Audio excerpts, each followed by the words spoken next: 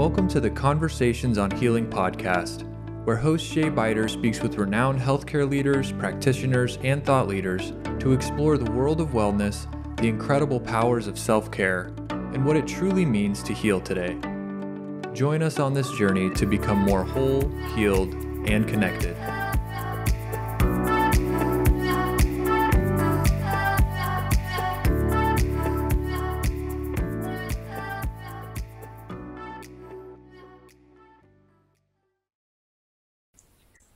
Well, welcome, Kari. It's a delight to have you on the Conversations on Healing podcast. Thanks for joining me. You're welcome. Good to be here.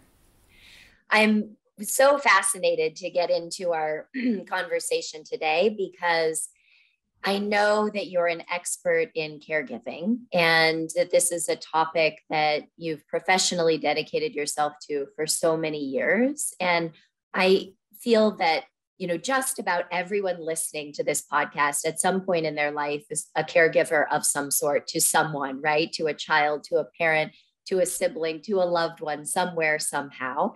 And so it's really a universally relevant topic. I can't believe we don't teach it more in schools, that it's not more foundational because it's such a core component of being a human being. So I'm really excited to have this conversation with you and help, our listeners to learn more about some of the fundamentals. So again, thanks for joining me for this important topic. My pleasure.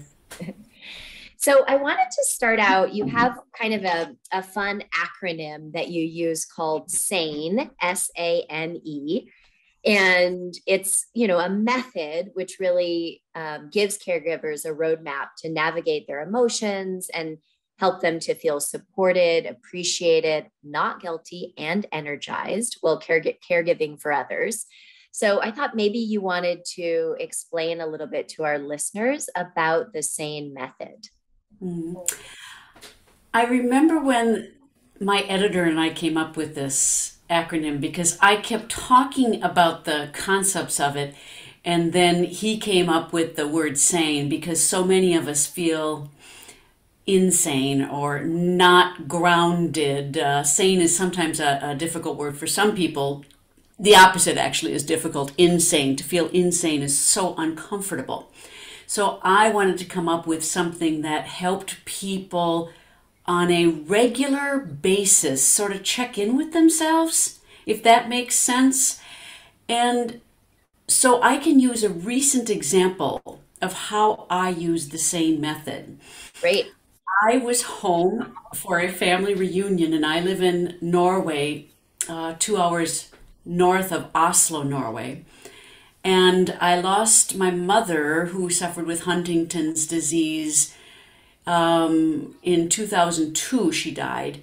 And my father and I are really, really close. And I used to live with him in Minnesota, and then I moved here when I got remarried. So we planned a family reunion, got my brothers from the East Coast and my sister, we took her out of the nursing home because she has Huntington's disease. And if you know anything about Huntington's disease, it's like Alzheimer's, ALS, and Parkinson's all mixed.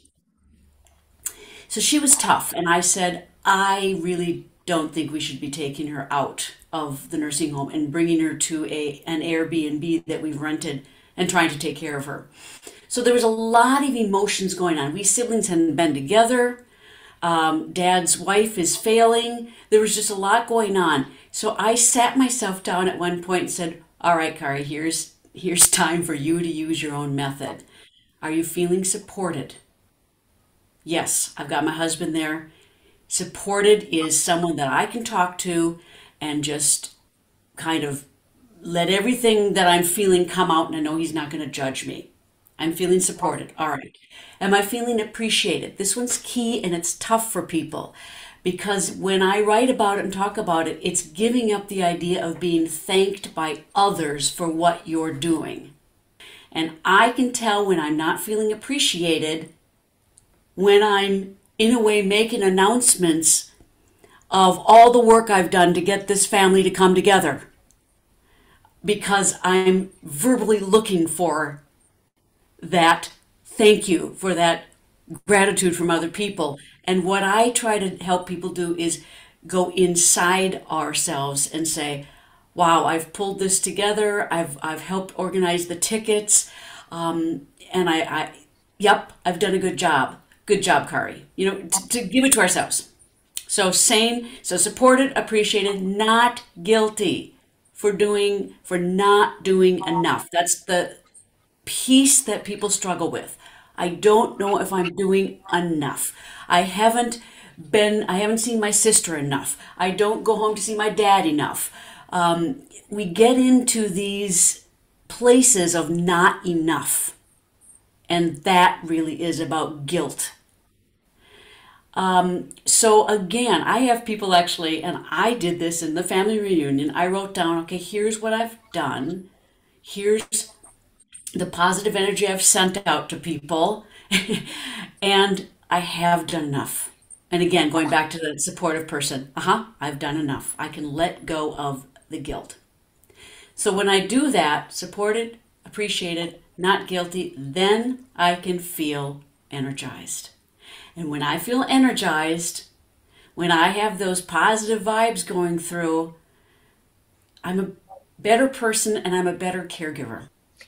Yeah. And, it's that point right there that I think we so often miss. It's that we're not able to be a good caregiver for someone else if we are not energized ourselves. Like if we're completely burnt out, at wit's end, frustrated, upset, angry, emotional, crazy, like all of it, right? When we're just totally lost in our own messy mess, it's just not a good time to try to be, taking care of someone else. And so that attention to self and where we might, really need help is just so critical. So, I wanted to ask you, Kari, because you've been doing this for 30 years and, have both personal and tremendous professional experience. When you think about what you've learned about caregiving, over all of these years, if you were to condense, some of the most important lessons learned for our listeners, what would you want them to hear? That this is not something you're naturally trained to do. So when it comes time, like when we picked up my sister from the nursing home, and the nurse handed us a bag of 14 different medications in bottles. We're not trained to do that kind of thing. And so don't beat yourself up. It's okay to ask for help. It's okay to say, I don't know what I'm doing and I'm scared. That's probably my biggest message. The second message that I talk to people, because my background has been in helping aging parents, is that we don't talk about aging in this. We talk about age avoidance. We talk plenty about what creams can get rid of wrinkles, but we don't talk about what happens when we age. What are some of the natural changes that come? What's normal aging, if you can make that normal aging versus aging with disease? Not everybody gets a little dementia as they get older. Forgetting is normal, but cognitive decline isn't necessarily normal. And when we don't talk about these things and we start to see things happen, that's when I get a lot of phone calls saying, okay, Kari, I was home with mom and I'm seeing this, this, this, and this, and this. Does she have Alzheimer's? And because we don't talk about aging, we jump from, I haven't seen mom for 5 years. Does she have Alzheimer's now? So the whole notion of asking, what is normal aging? How can I help my parents as they age and help myself as I age? Because we will change. We are changing. We're not going to be as nimble and mobile as we are now. It goes back to what you were saying about being kind to ourselves. That we don't know what we're doing necessarily in this new role of giving care to someone else. So take a moment, take a breath, and that's when I return to the S.A.N.E. Are you feeling supported? Are you feeling appreciated? Are you not feeling guilty? So then you can have energy to check out what you need to check out in order to do this new role called caregiving. Mm-hmm. And if you can't do it, that's okay too.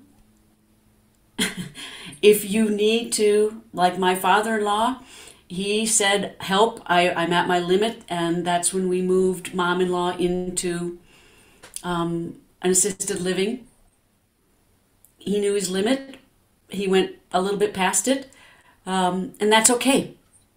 That's okay. Till death do us part doesn't necessarily mean I have to take on the full role and all the heavy lifting of caregiving. Mm-hmm. You know, and what you just described there, Kari, I feel like I see that so much where someone goes generally a bit past their limit, you know, like that is so common in caregiving. And then like once you've done that and then sort of a flag goes up, it's like, I can't do it anymore. Help, help, help. And, you know, so there's a good piece there also of self-awareness that it's really easy to go beyond your threshold. And I feel like to ask sooner rather than later, because there does seem to be that human tendency when we love someone so much to go too far because, you know, we do love them so much. And so there's so much emotionally invested in the relationship. And it's that boiling frog thing, you know, you put a frog into cool, tepid water and turn up the heat, the frog doesn't notice it. That's what I see so many times. Both my dad and his second wife were caregivers, and they met in grief group. And I remember them saying, we're not going to be caregivers again. Well, hello. Now my dad's a caregiver again. And in fact, I used my same method on my dad when I had a phone call with him recently. And I said, okay, Dad, how can I support you? And he said, this conversation, I just need to talk it through. I go, great. Are you feeling appreciated? And we just walked through it because he just needed that check-in, so to speak, because he doesn't realize how much he is adding every day to the tasks he's doing for his wife. And it's not out of meanness on her part. It's just all of a sudden, I can ask Dwight to help me do X, Y, Z instead of getting up and doing it myself because I don't feel good. I get that. But now Dwight, my dad, has things, way too many things on his plate, and he's got his own issues. Yeah. And you know what you said there, that statement of like, oh, we'll never be caregivers again, best laid plans, right? For all of us. You know, it's so funny. We have these ideas that we can control these things in life, and then life tells us what's actually going to happen. Oh my gosh. And so that's why, again, that whole notion of wouldn't it be great if we, like you said in the beginning, if there were classes on, well, I always want classes on aging right away. Mm-hmm. In grade school and on up. Let's talk about how we're going to change, even though maybe that's a little difficult, but still we can get the conversation going so that we don't keep avoiding this thing called aging and growing older. But to talk about giving care to someone and what does that mean? How can you take care of yourself while you're giving care to someone else? Because it's so very important. Wouldn't it be wonderful if we could get to that? And I remember having these conversations when I first started out in this field some 30 years ago. And first of all, they told me no one wants to talk about aging. Okay, except for the conferences that I went to where we loved all talking about aging. But then the same thing about caregiving. And it's hard to swallow that we still aren't really identifying the stress that is taken on, especially family caregivers, not to diminish the stress that happens on professional caregivers, because they've got their own set of stress. But family caregivers who absolutely did not go into this training and did not choose this as a job, and it's being thrust upon them. And I'm seeing that over here in the country of Norway too. They're used to the system really taking care of their parents, and that system is being taxed. And so the kids are like, what? What do you mean I have to help out? So it's with the population changing so drastically around the globe, and more older people demanding more from fewer younger people, we really need to figure out how we can do this thing called caregiving differently, I think. Mm-hmm. Yeah. Yeah. And I think we should talk about aging because, as you've mentioned here already in our conversation, it's not talked about. And I think it's actually something worse than that, which you indicated when you said about, our focus is on anti-aging, right? Like it's on be youthful, everything's young, young, young, young. And so not only are we not talking about what really is happening as you age, but we're also sort of trying to defy it as if it's something you could possibly defy. We're going to beat it. Yeah. We're going to beat it. That's what I get. You're defeated if you give in to aging. And I'm thinking, wait a minute. It's a natural process. Now, and I think we get confused because I think anyone can give up on life at any point on their lifespan. They can give up and just kind of check out. And I think we equate that checking out with aging. And what I see is when people get older, and I'm 58, and what I'm seeing is that I'm okay with taking a slower pace, not being in the competitive rat race. And that's okay. But it's not failing. It's a realization that at this point in my life, I want to do things a little differently. I'm a spinning instructor. That's one of the things that I do. Never in my wildest dreams did I think I would be a spinning instructor. I thought that was the dumbest thing ever. But I did it during COVID because I was trying to find a way to exercise, and I taught myself, and then 2 guys joined me. And anyway, it's been a hoot. I love it, love it, love it, love it. And now I bike to school because I've become a school teacher at a small little grades 1 through 10 school. So I bike to the ferry, take the ferry, and then bike to school. It's been phenomenal. It's a real big change.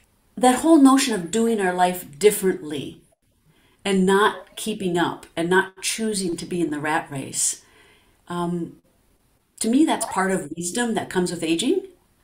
But some people see that as she's not as successful as she used to be. Mm-hmm.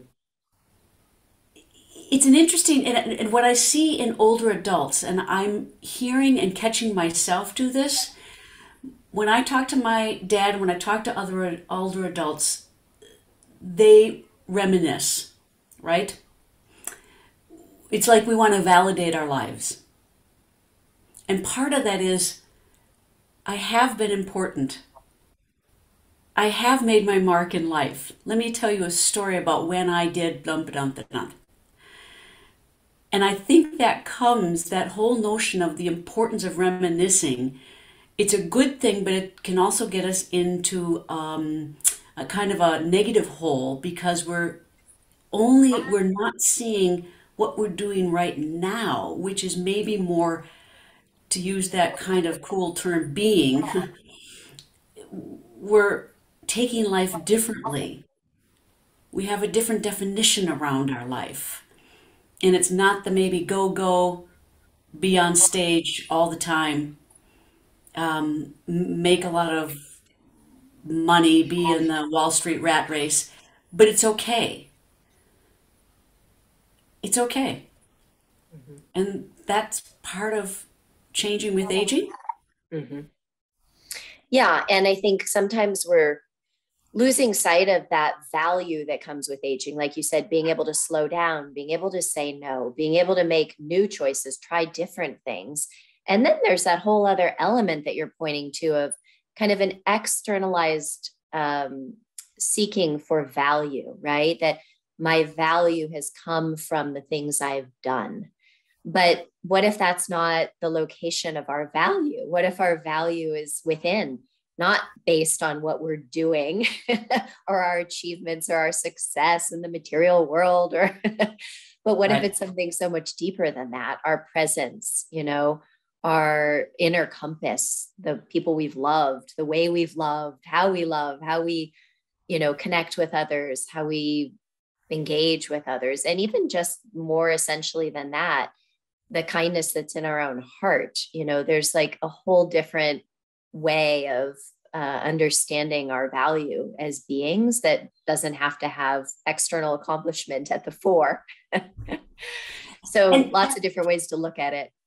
And I don't know if you would agree with me, but I think COVID has taught us a little bit about how to find or rediscover that, either find it or rediscover that inner compass. Because we've all been forced to spend some time alone. And I remember going on Facebook when COVID first, you know, was 2 weeks, 3 weeks, and the people that were real true extroverts and craved that meeting after work and meeting up with friends and the camaraderie that happens in the physical workplace, were sort of going nuts. I have been that person, but what I discovered was I really like spending time on my own, and I live in the country, in nature, and I find so much value there and so much appreciate picking up a good book or sitting outside looking at the fjord or, yeah, hanging out. Yeah. And so this idea that you have shared about, you know, what are some of the natural processes that happen when we age, right? One of them is maybe we want to spend more time in nature. Maybe we want to slow down. Maybe, you know, we can respect that there are changes that happen in the body, and those aren't all bad, like, because sometimes those give you a chance to move more slowly through life, to maybe be a little more present with what's happening.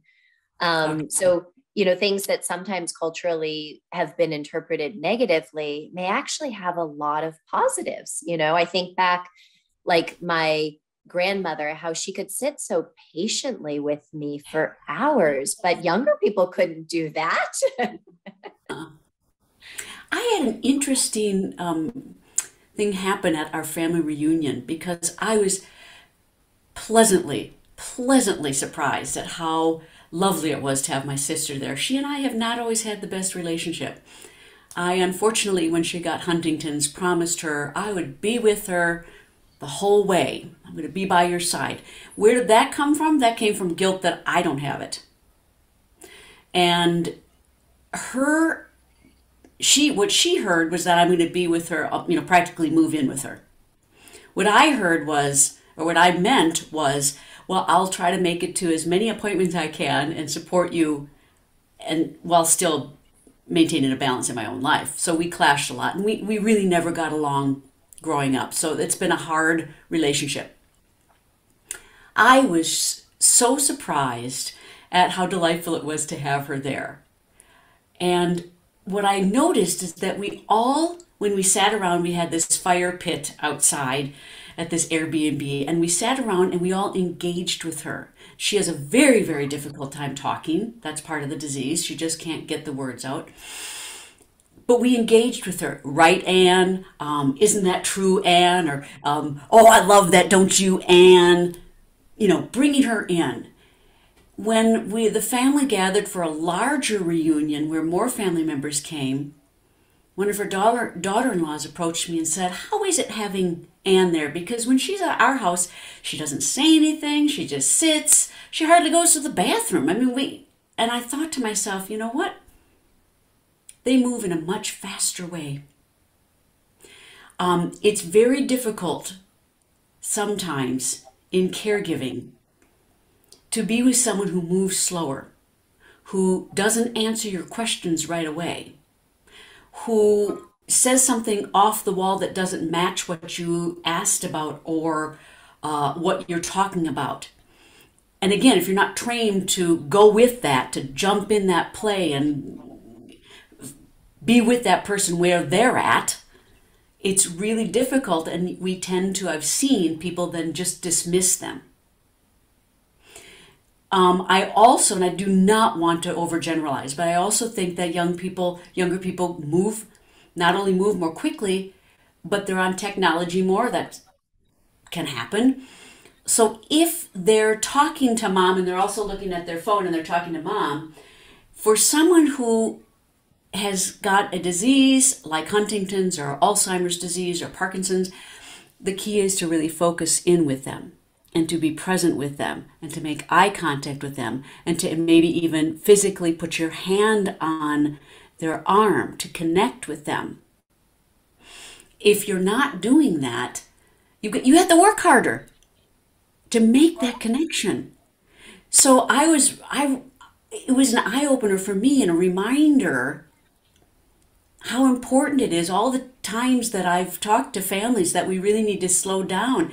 But boy, I'm just jumping right back to what we're saying. If we can talk about aging and caregiving along the lifespan, then maybe this concept of slowing down and being with our loved ones with diminished capacity wouldn't be so foreign.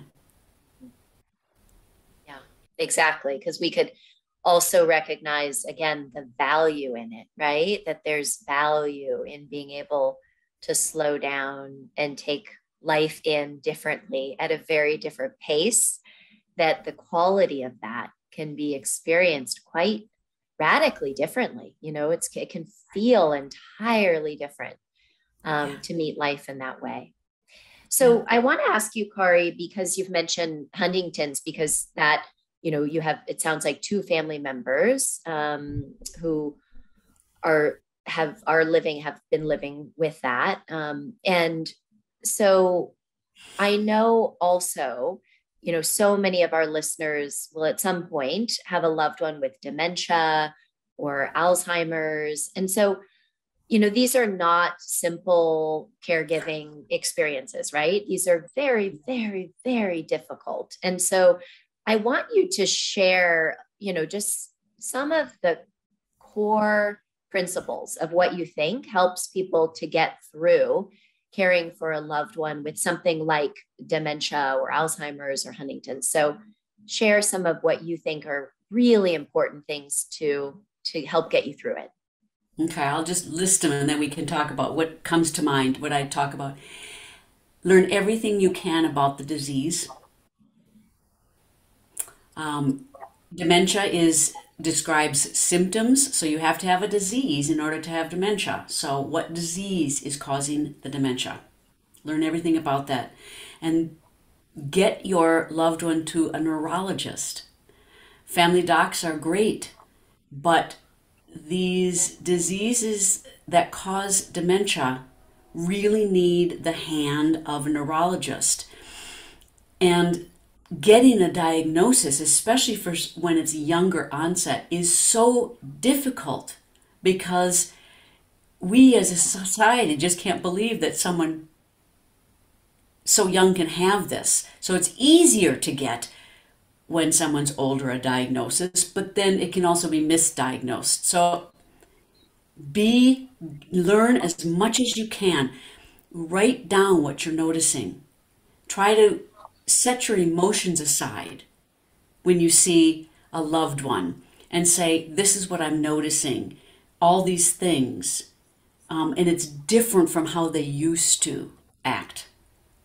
So instead of jumping right away and assuming that this person has dementia, because everybody gets a little dementia as we get older, which is not true, write down what you're noticing.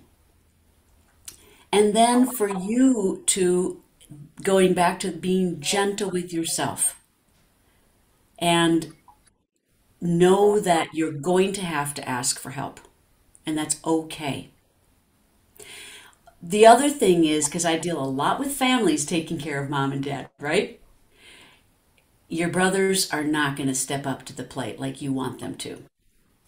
I'm picking on my brothers. I love my brothers dearly. But we don't live all in the same town with our family anymore. That's very, very common, right? And generally there's one sibling that is home or the lead caregiver. And depending on how that person takes on this role, they can get really upset with the other family members who aren't stepping up to the plate like that person thinks they should. Family does not all of a sudden get along when someone needs help. That there is nothing. In fact, we all return to being 12 years old. I tell people to remember how you sat at the dining room table and who talked, who was obnoxious, who checked out. That's kind of how the family caregiving circus is going to be. So family does not change all of a sudden when mom or dad or a loved one needs care. They will maintain who they've been. And then the other piece is distance caregivers. Because we all live so spread apart from each other. Distance caregivers feel guilty, really guilty that they're not there. So when they come, they really like to upset the apple cart.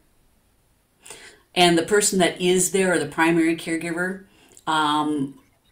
they all of a sudden, the distance caregivers know more, have all the answers, and want to change the furniture in the house. So there are these common threads of caregiving with family that happen.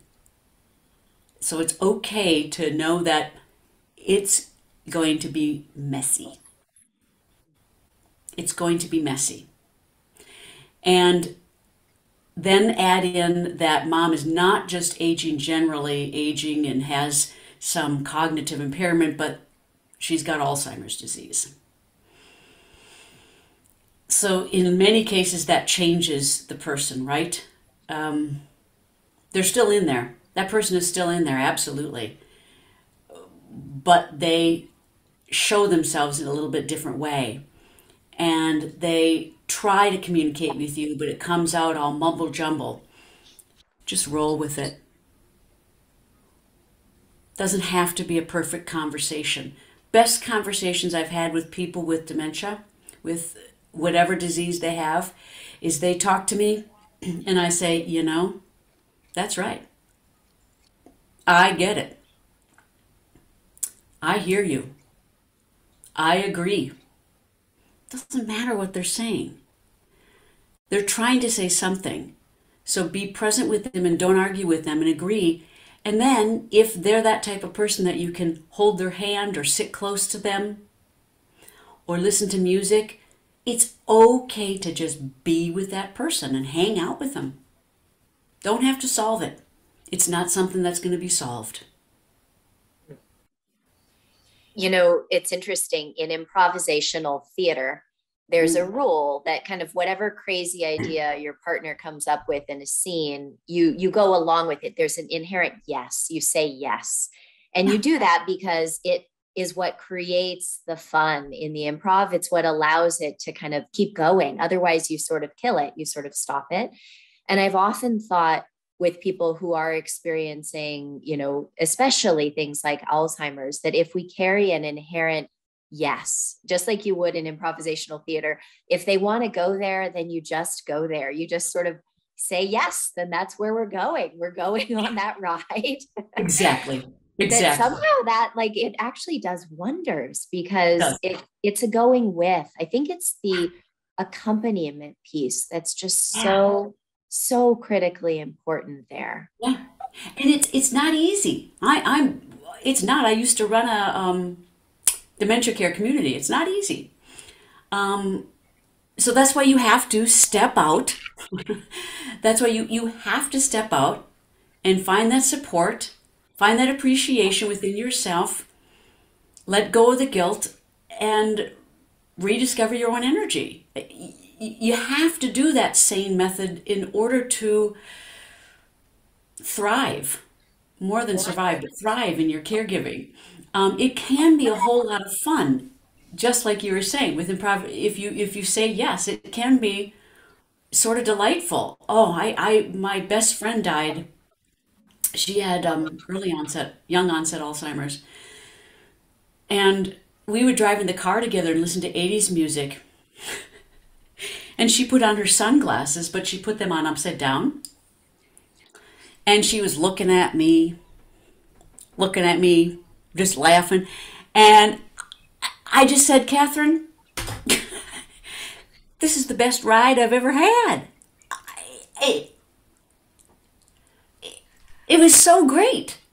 And there was another time I remember being with her at a friend's house who had has this beautiful house overlooking Red Wing, downtown, beautiful Red Wing, Minnesota.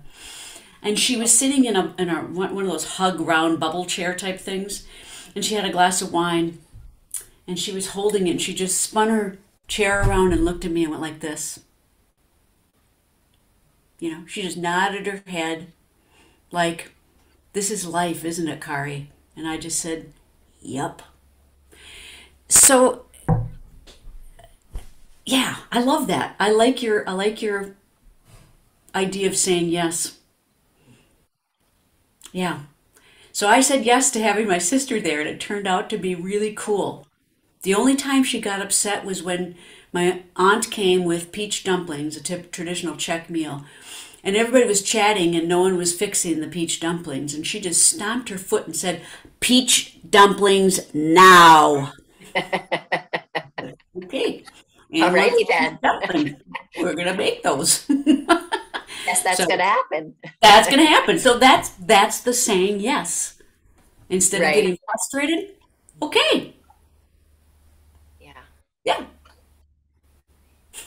So, another piece of this that I really want to touch on with you, Kari, is, I work a lot with parents who are caregiving for children who are seriously ill. And sometimes what I see those parents do, to me, is like, it's an impossible ask of a human being. I don't even understand how some of the parents are able to do what they do. Like, I think I'm just like, I don't know how you actually do this in real life. They're waking up every 2 hours to do breathing treatments and medication and change. I mean, it's like an insane level of caregiving that just seems like truly inconceivable. And my personal wish is we design a world with way more support in those extreme situations so that nobody has to do that. That is absolutely the world that I would like to see, because I think it's just like entirely unjust. And so I want to talk about, in your book, The Unexpected Caregiver, which is both for professionals, but also for lay people who are the unexpected caregiver. You talk about setting limits and ways, not to build resentment, and how do you actually take care of yourself in the face of these huge obstacles, and why is that even important, to be able to set limits and boundaries? And I know that piece can be really confusing and hard for people, but it's essential. And so I want to give you a chance to speak to that, like why setting healthy boundaries and limits for yourself matter so much. How I usually turn it around to people who are the caregivers that are caring to the nth degree, like you described, in a way that they actually can hear it better, is that if you don't take care of yourself, you're going to be cranky, you're going to be short, you're going to be a mean caregiver. And I don't think you want to be a mean caregiver. I think you want to be a loving, kind caregiver. And in order for you to be that loving, kind caregiver, you have to take a nap. You have to go out for coffee with your gal pals. You have to let other people step in, even though they're not going to do it like you think they should do it. Give care like you think they should give care. Because, yeah, you need to do that in order to be a kind caregiver. And I know that's what you want to be, is a kind caregiver and give lots of love. So it gets old, saying put on your own oxygen mask. Yeah, we know that. But it's so true. It's almost gotten overused, but it's so true. And they're still saying it on airplanes. So we have to do that in order to do the job that we want to do. When we go to jobs outside of our house, outside of our caregiving, we do that, we get enough sleep, and if we don't get enough sleep, we don't do as well of a good of a job, and we could get fired. So you need to look at that caregiving role in a similar way, that you need to do a good job. So taking care of yourself allows you to do a good job and be kind. Mm-hmm. Yeah, it's interesting. I feel very clear in my own life that there's a very strong relationship between being able to be kind and compassionate and knowing when to say no. Because if I don't respect my own limits and say no and push way past what I'm able to do, then I stop being as kind and compassionate because I'm irritated and stressed and past the point of no return. And that's not a good place for any of us to hang out in. And so, as you know, especially as I've gotten older, fortunately, you learn some things as you go along this trail of life. I've learned just say no. Like if that's my limit and I genuinely know that is the place I need to say no, then I simply say no. I don't waste the energy anymore that I used to waste on, saying yes, yes, yes, and unnecessarily, where, then we're not, like you said, then we're the mean caregiver. So who wants to be the mean caregiver? That's not very useful. No. And you're right on. I mean, I too have learned to say no in my lifetime, and it has caused some pain. I've said no, and some people haven't liked that I've said no. But that's where, again, I return to my S.A.N.E method and I check out with some of my best friends. This is what I'm doing. Okay. I appreciate the time that I've gotten back so that I can get rest or feel rejuvenated. I can let go of the guilt because I'm a better person all around in the long run. And then because I've done those 3 steps, I have more energy and I can approach the caregiving situation in a creative way, because caregiving also takes a lot of creativity. And so I can come back and be creative. Yeah. And I think the other side of this coin too, that it took me time to come to understand, is also to respect other people's no's. So now when someone says to me a no, I just don't get upset by that at all. I just respect it. I'm just like, yeah, that's their no. And if I still need whatever the thing it is that I need, I look for someone else. I look for another resource. I just simply move on and respect and seek, whatever is needed elsewhere. And that works perfectly fine. Like there are other solutions, in typical life situations, there are other solutions if you just stay open and creative, like you were saying, which is also really important. Yeah, and what you and I are talking about, some people may hear it and say, well, that's easy for you. But I'm at this point now because it wasn't easy for me to get it. I was someone that overextended myself. I was someone that overpromised, and did not say no. Now I've gotten to that point, and I'm not saying that in a blink you can all of a sudden change, and I don't think you're saying that either. We've gotten to this place and realize how much of a more relaxed and healthier place it is to be in. But there's you get bruised along the way getting here, and that's okay. That's okay. Yeah, it's a practice, like so many things in life. It's an ongoing practice. Absolutely. we all get to continue that practice. It's not like it ends, at one point. I want to ask you, Kari, because I know we have a lot of listeners who may suddenly be in the position of becoming that unexpected caregiver. And so I'd like for you to share, someone who's newly in that role, what are some of like the initial resources or things that you would want to point them towards that you think are particularly valuable? So whatever is going on with the person they're giving care to find out about that, the illness or the disease or whatever, do that. Find a support group. Find people who are going through the same thing. And again, depending on what it is, that's where I would direct you. So in my field, when it's aging parents and it's dementia, I know exactly where I'm going to point that person to find those resources.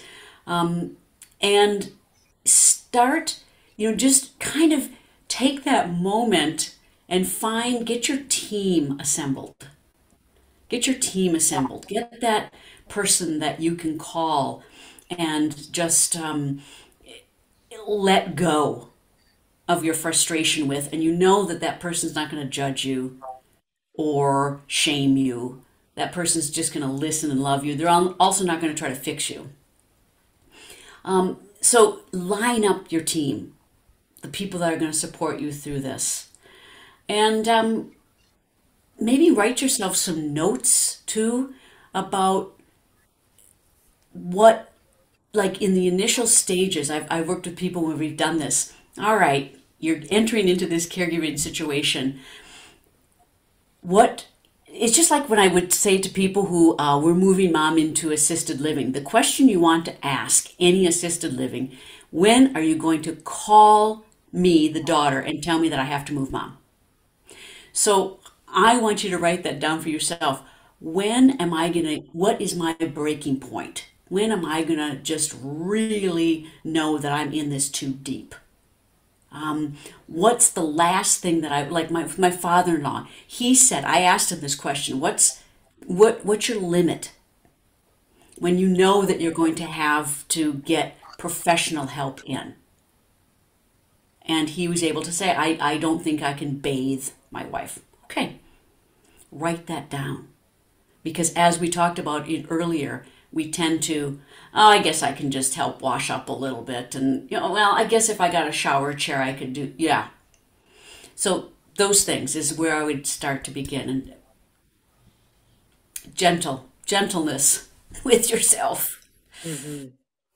And you mentioned early in your response to this question, support groups. And I know that you have developed support groups for unexpected caregivers. And so you obviously feel there's tremendous value in that kind of camaraderie and accompaniment and sharing stories with one another and listening to one another. And is it the essential just capacity to go together through a shared life experience? Like, what do you think is so important about the support groups? They get you. So in my field, for example, when I would sit in support groups and a son would say, well, my dad was really stubborn today and he's driving me crazy, and I just wanted to tell him to jump off a cliff and blah, blah, blah, blah, blah. And another person will say, oh, yep, I've been there. This happened with me, blah, blah. It's like you don't have to explain yourself. You don't have to explain. One of the most beautiful moments I had in a support group, really, was when this son said, I have an embarrassing question. I don't know how to put on adult Depends, and my dad needs them. And the guy next to him said, oh, here, I'll teach you. And he got on a napkin. He lays it down. He says, listen, this is what you do. And I just watched it unfold, and I said, bingo. It's not a big deal. There was a solution. It was real. No embarrassment. Yeah, that's great. Great camaraderie. Kari, I want to ask you, if there's someone listening to the podcast right now who's feeling very desperate as a caregiver, they're in that place of total kind of feeling lost and desperate, what do you think is the first point of light out of that desperation? What would you share to that person listening? It's always my trusted friend. It's calling that person that I know can talk me off the cliff, that I know has been there for me before, and I can say, I've got a lot, this is what I'm feeling, and that person can help talk me down. That's what I would say. You've got to find that person, because a lot of this is your animal brain, that amygdala piece, that emotional piece just responding. And when that gets triggered, it doesn't stop. It doesn't stop on its own, because it just feeds, the emotions feed on each other. So you need someone outside to say, whoa, let's maybe look at this more rationally. I'm hearing you, and now let's back up. Yeah. I would imagine after 30 years of being involved in caregiving that you're able to see some of the benefits of caregiving. And so I would love to hear what you see are some of the benefits. When you talked about saying yes, and I've called that getting into their reality, getting into their play, that when you are able to do that, you let go of all the self-talk that's in your head, and you get this real sense of just being with this other person, and the self-talk goes away if you're able to really connect and say yes to that person and be with them. That's a huge benefit. The other benefit that I see from caregiving is if you're able and patient, you get to hear stories from a person that maybe you've heard before, but you get to ask different questions and hear different parts of that story. The other real benefit is there's a physical connection that can happen, an energetic connection, whether you're sitting beside that person or not. I think I've talked about this, and just holding their hand or holding them in your arm.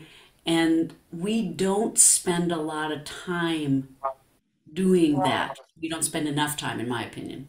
So there's that physical connection that can happen.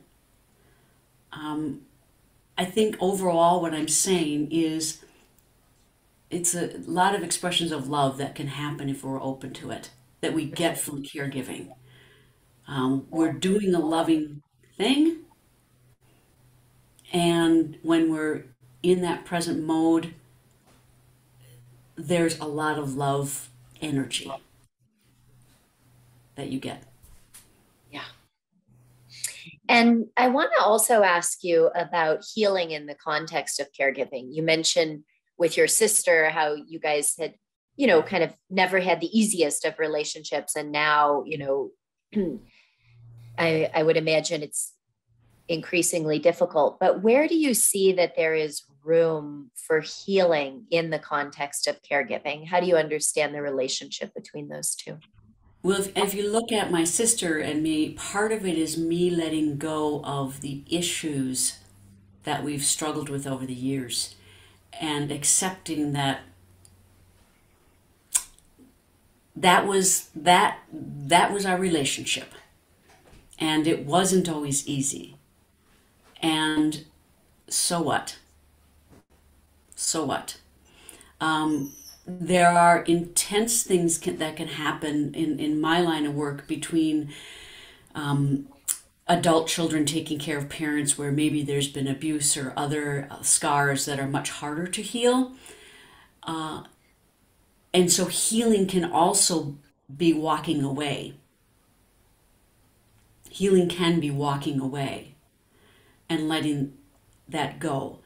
I also have had many experiences with people where healing was coming to a place of purposely forgiving that person But I'm not saying that that has to be in all situations.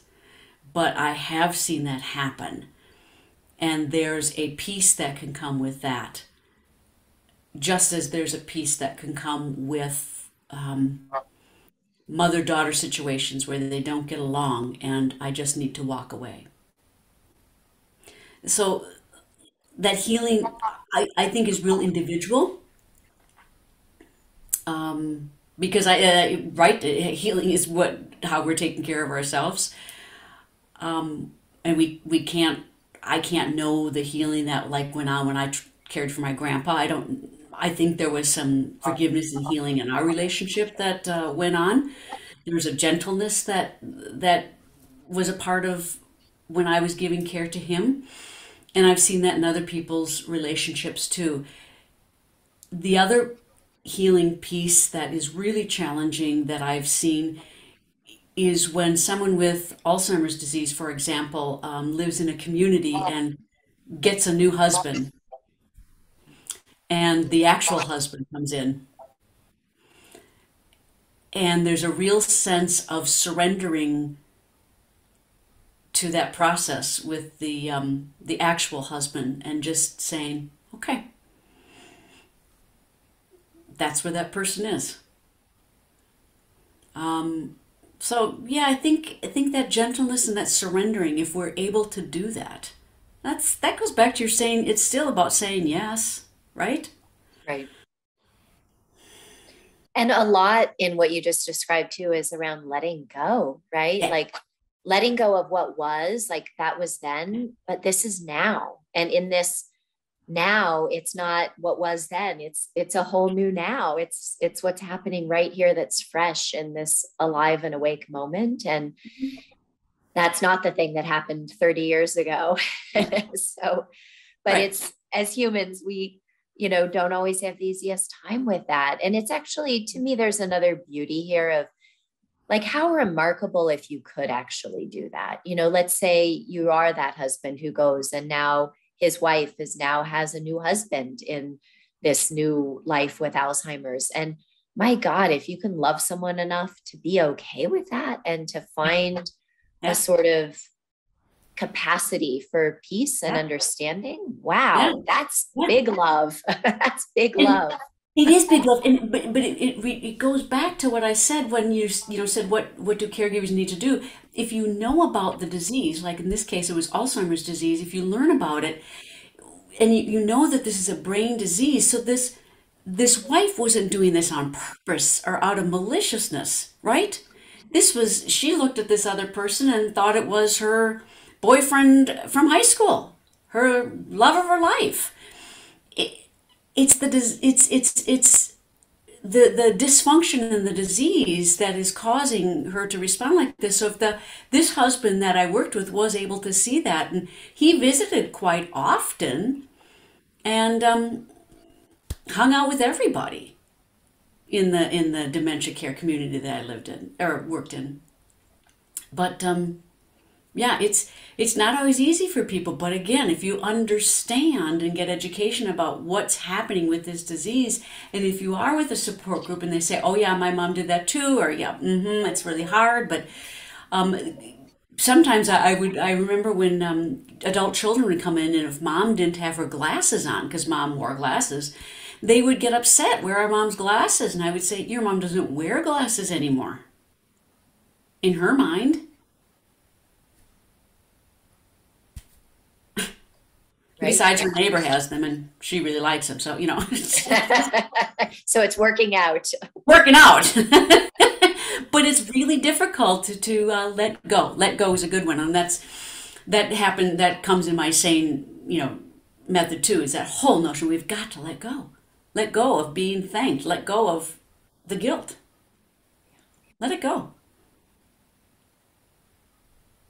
Well, Kari, before we wrap up today, is there anything else that feels really important for you to share with our listeners about caregiving or what you've learned, over these many years of being in this field? Just to remind you that it's okay to reach out and ask for help. Absolutely.